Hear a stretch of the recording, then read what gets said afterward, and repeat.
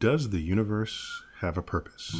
I'm not sure, but anyone who expresses a more definitive response to the question is claiming access to knowledge not based in empirical foundations. This remarkably persistent way of thinking, common to most religions and some branches of philosophy, has failed badly in past efforts to understand and thereby predict the operations of the universe and our place within it.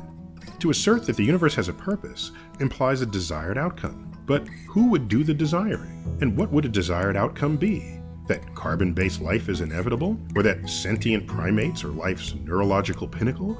Of course, humans were not around to ask these questions for 99.9999% of cosmic history. So if the purpose of the universe was to create humans, then the cosmos was embarrassingly inefficient about it. And if a further purpose of the universe was to create a fertile cradle for life, then our cosmic environment has got an odd way of showing it. Life on Earth during more than 3.5 billion years of existence has been persistently assaulted by natural sources of mayhem, death, and destruction.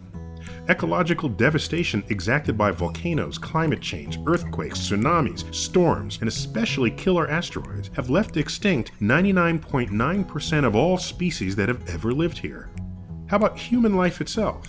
If you're religious, you might declare that the purpose of life is to serve God. But if you're one of the 100 billion bacteria living and working in a single centimeter of your lower intestine, you might instead say that the purpose of human life is to provide you with a dark but idyllic anaerobic habitat of fecal matter. So in the absence of human hubris, the universe looks more and more random. Whenever events that are purported to occur in our best interest are as numerous as other events that would just as soon kill us, then intent is hard if not impossible to assert. So while I cannot claim to know for sure whether or not the universe has a purpose, the case against it is strong and visible to anyone who sees the universe as it is, rather than as they wish it to be.